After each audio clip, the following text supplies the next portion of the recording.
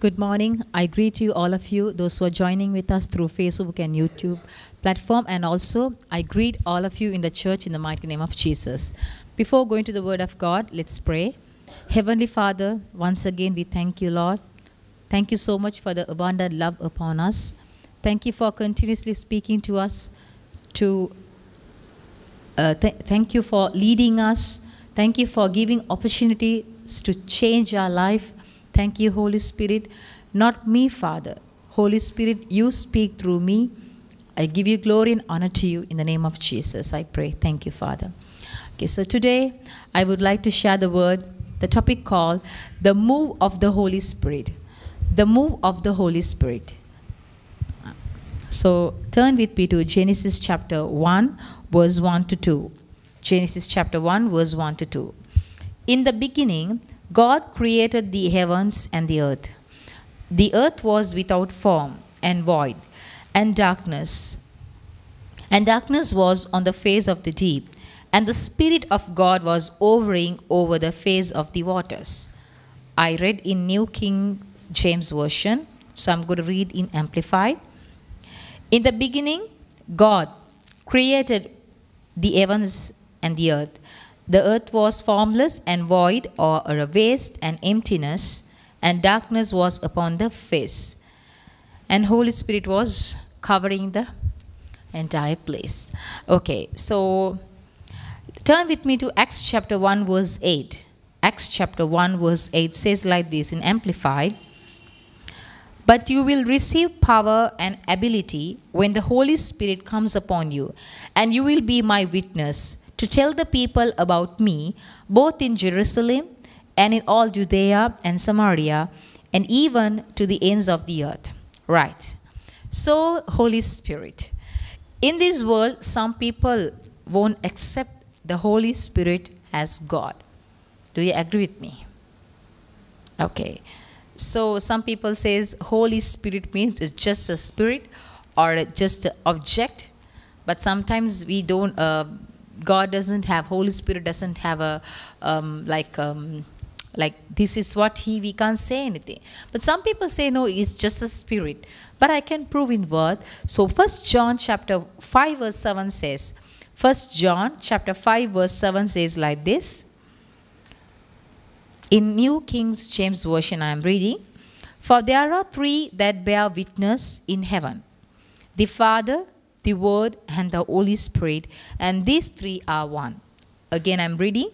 For there are three that bear witness. For there are three that bear witness in heaven. The Father, the Word, and the Holy Spirit, and these three are one. Right. And He has a personality. Holy Spirit has a personality. We should treat the Holy Spirit as a human being, saying when a person comes to see you, you say, hi, welcome, or you just greet him. So likewise, same way, Holy Spirit has a personality, right? So like I didn't say he's a human, but he has a personality. Let's say like this. In Bible, most of the people say Holy Spirit is like a wind. Is like a wind. But actually, he is like a wind, but he is not wind, right? He moves wherever he wants, and he is at times unpredictable. Whether he wants to stay here or there, it's up to him. We can't say only this particular place only Holy Spirit dwell. No, he is like a wind. That's what they say, he is like a wind, but actually he is not a wind. And also number two, some people say he is like a dove. Like a dove, but he is not a dove. Why they symbolize dove to Holy Spirit? Why? Because dove has 9 feathers, wings or something like 9. So they says 9 gifts and 9 fruit. So that's what they are symbolizing the Holy Spirit to dove. But actually, dove has a character. It's like patient, and they symbolize Holy Spirit to dove because of the character, not because he has 9 wings or 9 feathers. Actually, they are characterizing dove and Holy Spirit. Actually, Holy Spirit is not a dove. He is like a dove. And next, some people, they say in Bible also says, he is poured like a oil. He is poured like a oil, but he is not oil. What oil represents for? It represents for anointing, for healing process. So physically or mentally, if you want healing process, Holy Spirit is a comforter. He is a helper. He is there to physically or mentally to heal your matters or your wound or the pains in your heart, hurtings. He is there to help you as a comforter. And also, but he is not oil. He is like a oil. And also, he is like a fire. He is like a fire, but actually he is not fire. It shows fire represents says its holy presence or holy glory as well as purification and cleansing action of the Holy Spirit. That's what it says. Holy Spirit is like a fire.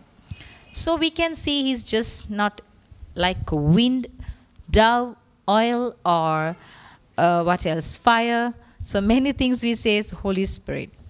But actually he has a personality. He's like a dove, but he's not dove, right? So apart from this, I just wanted to shift. What is the meaning of move, right? What is the meaning of move means? Let's discuss some points. What is the meaning gives like move? It says act, action, change, a movement or motion or a shift. Something we can shift one place to another, or a turn, or else we can say a turning point, or something we can say something happens, some turning points or turnover take place in for something, right? Again, coming back to Holy Spirit, we usually talk and sing about Holy Spirit in our churches, at home, asking him to make a move, make a move, make a move, make a move in my life, make a move in my personal life, make a move in my ministry, make a move in my business, make a move in the company or in the education process. We'll ask for make a move, make a move. The Holy Spirit ministry is similar to a move of a river. What? Actually, there is water here. This water, if I shake only, it will move, right? But actually, it's not like a river. But when you see a river, it always moves. It won't stay in one place. It always moves. Same way, Holy Spirit moves this world. He moves things. He changed everything into upside down. He changed everything. He moves things. Unfortunately, we are not giving space to Holy Spirit to move things in our life. We are just holding. We are just leaning in our own thoughts. So the movement in some churches, or include the body of Christ, as disappointed or like ignore the things, and or they have like instead of Holy Spirit, the move of Holy Spirit, they have just fixed static things or the agenda of the human thoughts, right? So like a timetable, they have said after this should happen, after this should happen. Holy Spirit, you have to come and help for what I have done. The agenda what I have made, you come and just interfere on that. So but that's really wrong, church, right? People try to keep the church or the personal or their lives stuck at a particular place and get upset when they try to do on their own, and they say, why Lord this happened to me? But actually we are only the reason not allowing Holy Spirit to move in our life. Do you agree with me? Right? So we are making Holy Spirit to stay in one place. When I need, I'll just call you, then come and help me. It's not a call center to call and just ask help for him. But the word says, in our personal life, sometimes we are alive. We are alive. But according to Revelation chapter 3 verse 1 says like this, we are alive, but still you are dead. Right? Revelation chapter 3 verse 1 says like this, I know your works. I'm reading the B part. I know your works, that you have a name, that you are alive, but you are dead. What's that? We have the eternal life inside us. We have the immorality, right? So we have clothed in immorality, and also we have the life, eternal life inside us. But still Holy Spirit says to us, I know your works, that you have a name, that you are alive, but you are dead. What's that?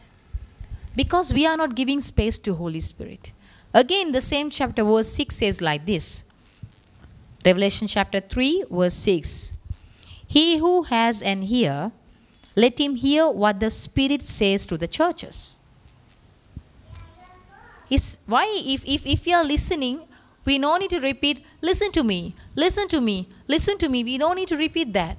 So actually we are not listening. That's why Holy Spirit is saying the word, he who has an ear, let him hear what the Spirit says to the churches. So did you get my point? Where we have done the mistake. So we are not listening to the Holy Spirit. We are not giving space that the Holy Spirit to move in our life. But we are just saying, oh, I'm got stuck. But still say, God's saying, again I'm reminding you, I know your works, that you have a name, that you are alive, but you are dead. So just think twice what the Lord is saying here.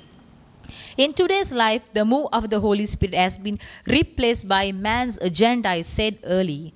Replaced by man's agenda. So people do things what they think, right? And what they feel, and what they comfort with, but not God. They are very expert in doing things, but what they are comfort with. But actually sometimes we need to agree with, not sometimes, all the time we need to agree with the Holy Spirit. Otherwise we fail in our life. So we need to agree with the Holy Spirit. They do man's plan. Whoever put their agendas according to their will, they do man's plan and ways and man's ideas. Right? But we should get used to the move or work of the Holy Spirit. We should get used to the move of or the work of the Holy Spirit, not by the agenda what people make. Did you get my point? Right. If I say like this, in those days, when you see the people who serve the Lord, right? They were really keen into follow the instruction and the law and everything. But actually they didn't give space to Holy Spirit. They didn't allow Holy Spirit to move or work in their atmosphere. But actually they were really good or keen into follow the law. But they didn't allow Holy Spirit to move in their life. If you see Acts chapter 1 verse 8 we read early. Acts chapter 1 verse 8. I'm reading from Amplified Bible. Yes. But you will receive power and ability when the Holy Spirit comes upon you. And you will be my witness to tell the people about me. To tell the people about me, both in Jerusalem and in all Judea and Samaria, and even to the ends of the earth. So when the move came to that place, what? I don't know Jesus. They denied and ran away. They denied and ran away, the disciples. But see, when the Holy Spirit, there was a move, there was a turnover there. So what happened? 3,000 people got saved. The person who denied Jesus Christ, he said, Jesus is Lord. Except Jesus is the Lord. Whoever you crucified is a real God. He preached the gospel and 3,000 got saved on the same day and the same time. So how it happened? Because of the move of the Holy Spirit. The turnover took place on that day. So 3,000 got saved. If you read the book of Acts, you can find out many things. You will love to do ministry. You will love to serve the Lord. So much of things. The move of the Holy Spirit. You read. It's really interesting book. So you read it and see. So even in your personal life, if you want something to happen, you need to give space to Holy Spirit, not on your own understanding. So sometimes we are keeping Holy Spirit under our control. Did you get my point? Are you listening to me? Right? Sometimes, not sometimes, many times we are keeping Holy Spirit under our control. If you have a problem, we speak in tongues. Oh, Rabashala, Rabashikala, Rabariba. Okay, I got the answer. Thank you, Holy Spirit. I'll see you later.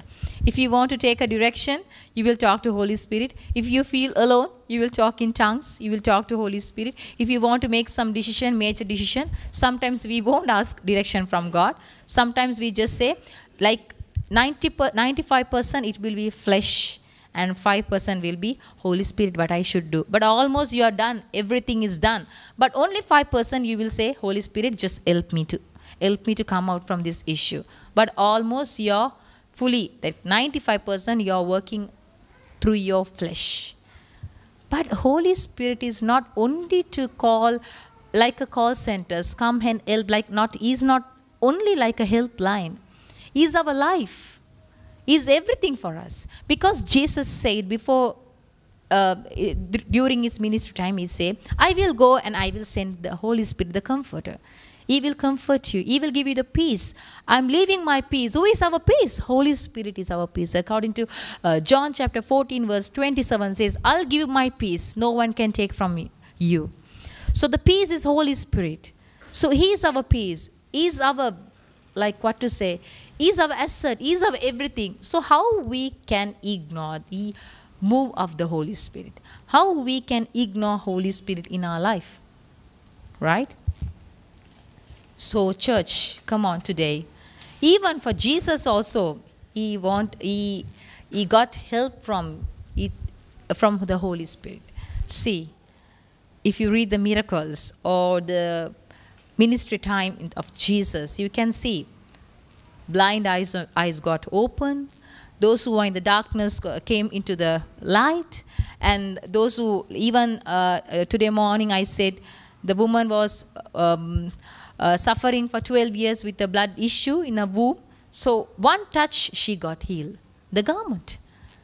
Right? See, many things happen in Jesus' life also.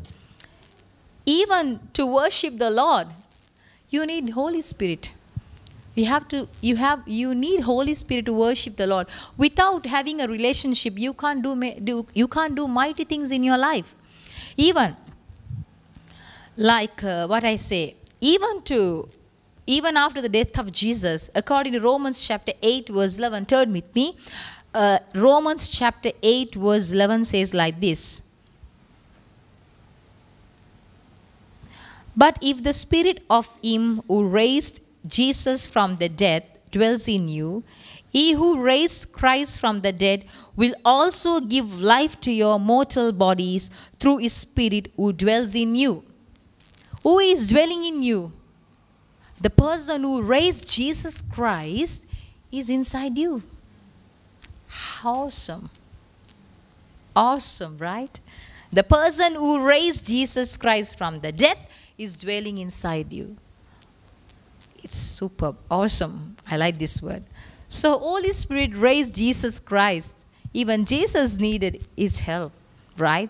So see how much we need Holy Spirit in our life. How much Holy Spirit need in our life. So just feel the importance, or like what I'm trying to say is Holy Spirit is important in our life, right? So some people quench the genuine move of the Holy Spirit. Why? Because of the past bad false experiences, some people just ignore or quench the genuine move of the Holy Spirit. For example, I can say the prophecies take over in places, churches, or healing ministry, or spreading good news in churches. But actually what we are doing, some actually they are a true servant of God also, but some people they just play around with the prophecies and healing ministry, and just they do unwanted things, like they don't give glory to God. They wanted glory for them.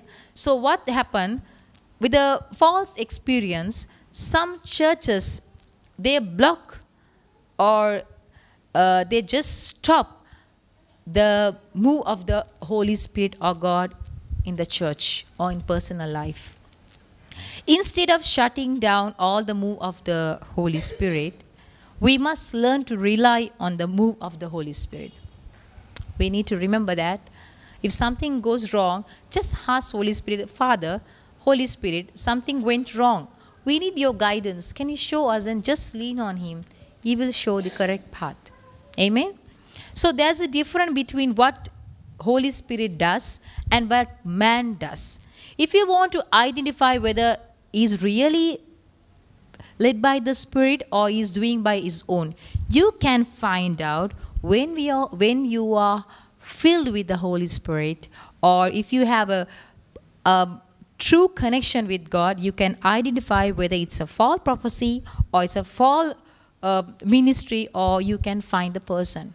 So if you're struggling with something, if you want really a move in the ministry, you can lean on the Holy Spirit. You can give space to Holy Spirit to move to the particular issue or things, right? Okay, so let Him change the plan of a life journey of us. So let Him change the things in our life. I said early, He is a person or personality. So for example, I gave the example in the morning also.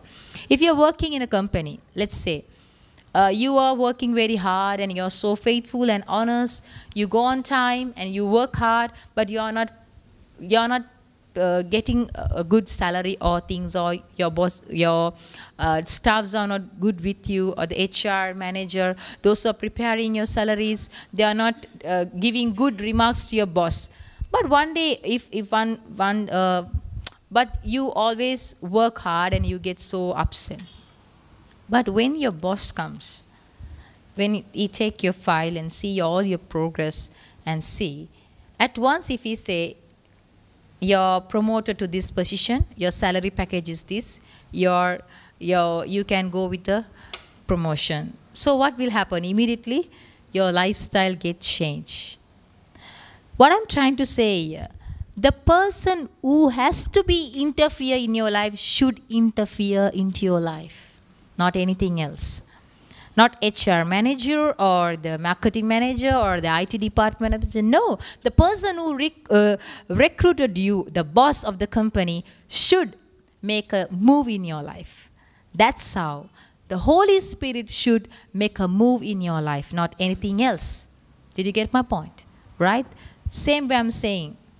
When the boss comes and say your lifestyle get changed, our lives get changed, everything gets changed. Same way, when the Holy Spirit work behalf of you or moves in our life, everything gets changed according to His will. So let's see what happens when the Spirit moves in our life. So I'll give you some points, so you can, according to time, I will manage.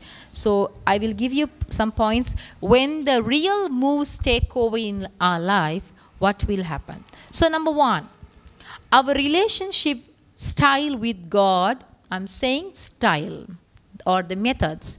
Our relationship style with God will get changed in a different dimension. Right? Not like the same way. So it will take like a higher position. Like we sang today, I can't remember the lyrics. Like a higher coat, what's the song? They take me the cold, I think that song. I really love that song. So like that, you can have a different relationship with God in a different dimension. Not like a same ordinary prayer life or ordinary relationship. So when you have a real move of the Holy Spirit in your life, you can see the changes in your life with the relationship of God. And also number two, our worship methods get changed. The worship methods, I said in the morning also, if you read Acts chapter 13, you can see what the disciples are doing. But actually in English Bible it says they prayed and fast, but in Tamil Bible says they begin to worship the Lord. They just started worship, the real worship. They started worshiping. They couldn't stop. Then they said worshipped and they fast. But actually in that scene, they didn't fix a date that we are going to fast. But actually it happened when the move of the Holy Spirit was started dwelling on that place. They forgot their self and they started they forgot their self and they worship the Lord. If you want that kind of experience, you need to have a real encounter with God. If you want a real encounter with God, just let the Holy Spirit move behalf of you, or let Him to move in your life. So your worship methods get changed. Number 3, our prayer lifestyles also get changed. Prayer lifestyles, I'm saying the methods, right? And also number 4, holiness get increased. He is the holy of holy, most holy. He is the holy Lord, one and only. You mean, I don't know whether how many all know, when we say holy, holy, holy 3 times, do you know what is the meaning of that? 3 times we say in the Bible. But 24 hours our angels are praising Him in the heaven. So actually we say holy, holy, holy means He is only holy. There is no word we cannot say holy. He's whole, is whole, fully is holy. That's why we mention holy, holy, holy. We don't say holy, holy. Holy, holy, holy, because He is only holy person. Right? So when we get to a holy person, or we go more connected to the holy person, we get more holy. Because in Revelation chapter 22 verse, there says, let the holy be more holy. Because we need to be holy, because the last days, we are very, very near to the last days. We are going to meet Jesus Christ. So I am ready. How many are ready to see the Jesus? Do you want to die? No, right? It's all, everything was ready. Only they, we are very, very close. Like very, very close. Very, very close. I can't say even next hour, Jesus, we can meet Jesus. So we need to expect our very next hour or next 5 minutes. Even right now, the rapture can take place. We don't know, because we are in last days. If you see Israel and all, everything was written, was happening. Whatever the prophecy was given by Jesus, it's happening today. So be ready to see the Jesus. So be more holy. Well, whenever you get time, don't think about the other things. Think about, Lord, I want to see you and I come with you. So don't miss, come with us, okay? Okay. So holiness get increased. Number 5, evangelism becomes a priority. Evangelism becomes a priority because evangelism is a responsibility of every Christian. So evangelism set free the people who are in need. Those who are in need, you can see when you get closer, or then when you give space to Holy Spirit to move in your life, then Holy Spirit will say, this person in a need, pray for him, tell the good news. Or he will say, go to that place, the people are there in need, they are in the darkness, just spread the good news. So the evangelism will become a priority for us. Because when you taste a cake, when you eat a cake, actually if it tastes, really you will recommend to another person, right? Or something, whatever you eat or go for a coffee or a restaurant, definitely you will recommend. Same way we have tasted the good news. So definitely we have to spread the good news. So evangelism becomes a priority for us. Number 6. This part. The gifts of the Holy Spirit start functioning in us. How many all know you have gifts? You have gifts? Yes, you have gifts. You have gifts. Okay, what are you all doing with that? What are you all doing with that? How are you doing? You say, no, only that prophet can prophesy. Prophesy, prophet. So what? And you and me also prophet. Called as a prophet, called as a priest. Only that person can preach very nicely and very informatively they can preach. Why can't you pray? Can't you preach? Because they say when you accepted Jesus Christ, you are imparted with the gifts. So do you know what is the gift? It's functioning in you right now. There are 12 gifts. So have you tried to use at least one? You can't say, hi, yo, sister, I don't know, I don't have gifts. It's utter liar. When you receive the Holy Spirit, Jesus, the Holy Spirit is one, but if you take a body, our parts are different, but it's one body. Same way, gifts are different, but Holy Spirit is one. So when the Holy Spirit moves in you, the gifts started to function. So with the gifts, you can do mighty things. According to Acts chapter 17 verse 6 says like this, when you function your gift, the word says, this you have turned the world upside down, you have come here too. You can change the world. You can change the world. You, not them. I can say, I can change the world. I can change the situation because the Holy Spirit is inside you. Right? So this you have turned the world upside down. You have come here to, oh, they have come here to, finish. The demon will say, oh, they came, we are finished. Oh, we are going to flee now. They are going to now, oh, our ruling period is finished. Anna, they came to, but the word says, they have come here to Anna finish. So this is how we have to, when we walk, people should get healed. That's how happened to Peter and those who did the Paul and Silas and everybody, those who did the ministry. John, you can see the blind people saw, and the people who cannot walk, they walked. Like how many years? 40 years. Was sitting in front of the church, the temple. Was jumped, and how? The gifts started functioning. Right? So the gifts are inside you. Don't just keep and dig and just put, Father, I didn't have time, so I didn't use my gift. I don't know. Jesus, really? Did I have the gift signs inside me?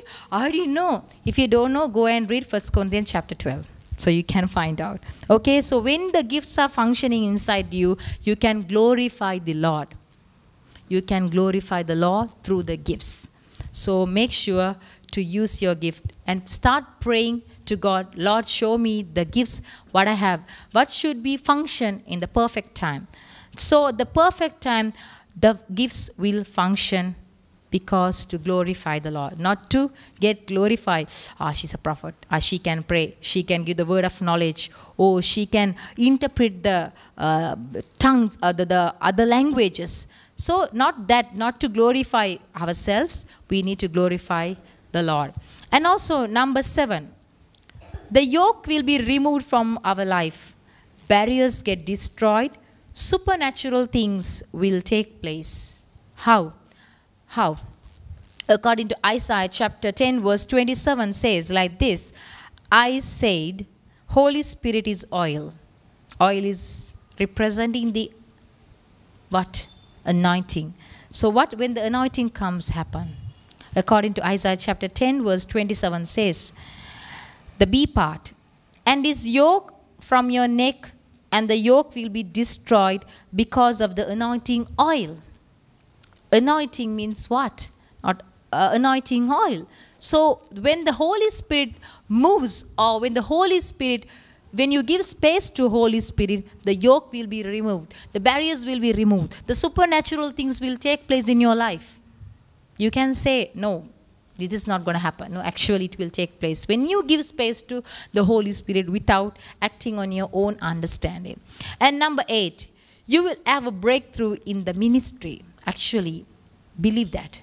You will have a breakthrough in the ministry, in your life or workplace, education, business. Whatever the area you want, you can have a big breakthrough when you give space to the Holy Spirit. Right? But really you need to give space for Holy Spirit. Sometimes we say, Holy Spirit, there is an issue, I'll give to your hand, you take over, and we'll pray. Again we will think, how to deal with it? How can I find solution for that? We just start thinking in our own understanding. When you give to Holy Spirit, when you give to someone, it's coming to me. When you send a WhatsApp message, you can delete for everyone, right? There's option. But you know, when you send the normal text message, SMS facilities, you can't delete it. If you send a mail, If you sent means sent. You can't delete or do anything. Right? Did you get my point what I'm saying? Some facilities are there we can delete, but some things are, some media platforms we cannot delete things. When you say direct messages, we can delete in in our end, but other person you can't delete like WhatsApp. Same way, what I'm trying to say, if you give your problem or issue to Holy Spirit, don't take it back. Just think it went to Him, or it's there, He's taking care, He will do everything. Just start, begin to thank. Thank you, Lord, for changing everything. Thank you, Father. You are the. Meanwhile, something, anything will happen, but don't worry. But He knows what to do according to His will. So just be relaxed and give to Him and say, Lord, there's an issue like this in the ministry or workplace or education, or whether in your universities or wherever you go.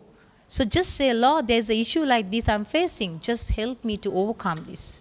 This is how we overcome, right? So make sure to hand over to Holy Spirit, right? So within 2-3 minutes, I'm going to close. So give space to Him. I said, let Him change the entire system of our life. This is what God wanted us to do today, right? So I said, give space Him to do action. Give space Him to change our life, or give space Him to make a shift or a turn around in our life. So according to 1 Corinthians chapter 13 verse 10 says like this. 1 Corinthians chapter 13 verse 10. But when I'm reading from Amplified. But when that which is complete, nicely listen to me.